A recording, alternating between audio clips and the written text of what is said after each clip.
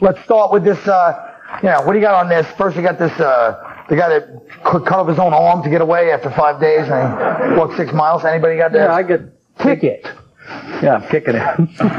They try to reattach his hand, but his penis rejected it.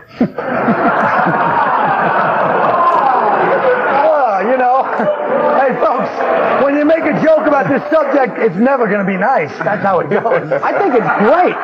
Right. Just because I think it's a good idea for a new reality show. I think you should have to lop off some type of a limb, and you get more points if it's your head.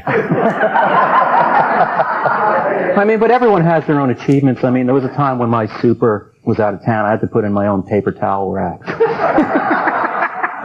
I just believe like this, how it's so phony, the whole country is phony to me, because they allow you to like scale a 350 mountain, jump over a Grand Canyon with a moped, and they'll let them make you wear a seatbelt. You know, it's like, what the hell is that? Make sure you put that seatbelt on. Did you say a 350-foot mountain, you jackass? I mean, I knew you were watching.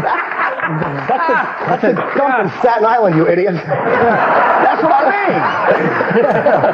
That's the only place I've been. We shall overcome. It'll be very easy. Look, there is a movement to revoke Michael Moore's Oscar for Bowling for Columbine based on dozens of supposed inconsistencies and accuracies.